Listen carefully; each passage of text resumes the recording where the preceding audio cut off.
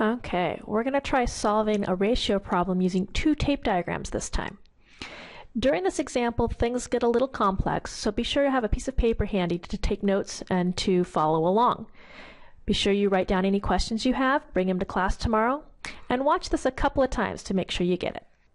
Here's another example of solving a problem by finding equivalent ratios. We're going to use the tape diagram method to solve this problem, but it's a little complex, so let's take a look at what information we have to begin with. I'm going to start by reading this through. Listen carefully, maybe take some notes.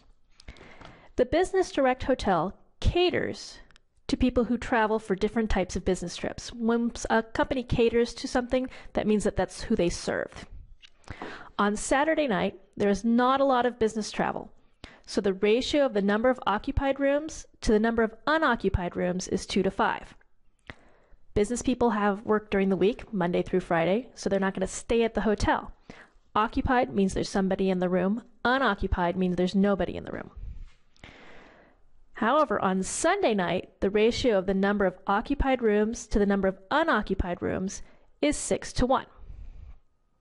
This is due to the number of business people attending a large conference in the area. So they're going to go to the conference on Monday, so they're staying over Sunday night. If the Business Direct Hotel has 432 occupied rooms on Sunday night, how many unoccupied rooms does it have on Saturday night? Now this question is asking us about things that don't seem related at first. Let's start by thinking about a hotel. Does the total number of rooms that a hotel has change at all? Not usually from night to night. If they have 15 rooms on one night, they're going to have a total of 15 rooms on the next night. They're not going to build new rooms or close rooms. So if we take a look at the information here, we know a few things. We know on Saturday night, the ratio of the number of occupied rooms to the number of unoccupied rooms is 2:5. So on Saturday,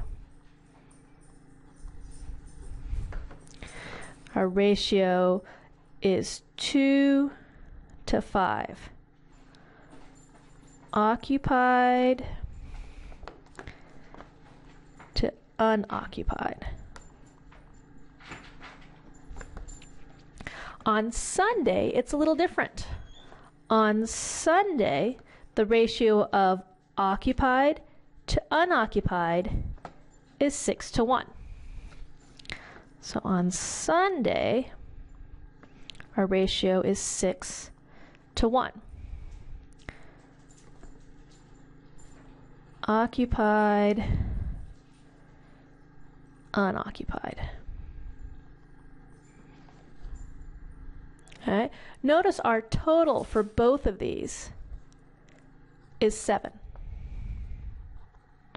Doesn't matter what day we're looking at, the total is 7.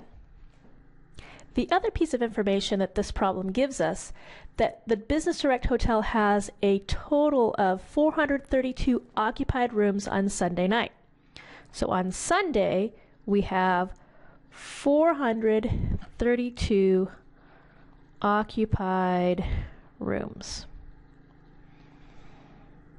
Now that we have all of this information, we can build a couple of tape diagrams that are related. Here are two different tape diagrams, one for Saturday and one for Sunday. You can see that I've labeled them occupied and unoccupied for Saturday, 2 to 5, 2 boxes and 5 boxes. On Sunday, occupied to unoccupied, 6 boxes and 1 box to represent this ratio, 6:1. Now I'm going to take this last piece of information I have in the problem that tells me that on Sunday, the Business Direct Hotel has 432 occupied rooms. So this one is Sunday and it equals 432 occupied rooms. If I want to know how many rooms each square represents, then I need to take 432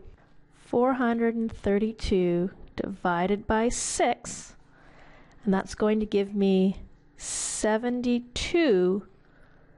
Each square represents 72. Each of these squares represents 72, and this square down here represents 72 also. So I know that there were 432 occupied rooms, 72 unoccupied rooms, so the total number of rooms is going to be 432 plus 72, or 7 times 72, and that's going to be 504. So if the hotel has 504 available rooms on Sunday, that means on Saturday the total is still going to be 504 available rooms. It's not going to change from one night to the next. I still have 7 squares. I had 7 squares here. That means each square is still going to represent 72. I can also look at it as 504 divided by 7 is going to be 72. Now I can find out how many unoccupied rooms the hotel has on Saturday night. That's the question I want to answer. How many unoccupied rooms does it have on Saturday night? Here's Saturday. Here's the number of unoccupied rooms. There are 5 squares, so this is 5 times 72, 360. So there were 360 unoccupied rooms on Saturday night. Well, now that we've solved this problem, we want to think about the steps we took. First, we read the problem very carefully. We wanted to make sure we had all the information out of it. We labeled everything, we made sure it was accurate, and we could understand what it meant. Then we took that information and turned it into 2 tape diagrams that were related to each other. They both had the same total number of squares because the hotel didn't change its number of rooms at all. After that, we took the information and solved for one piece at a time. This is probably the most complex tape diagram we'll do this year, but it's pretty easy once you get a chance to practice a bunch. Make sure you watch this video again, take a look at what's going on, and note down any questions you still have. We're going to practice some more tomorrow, and if you want to read those exercises ahead of time, you can. See you tomorrow.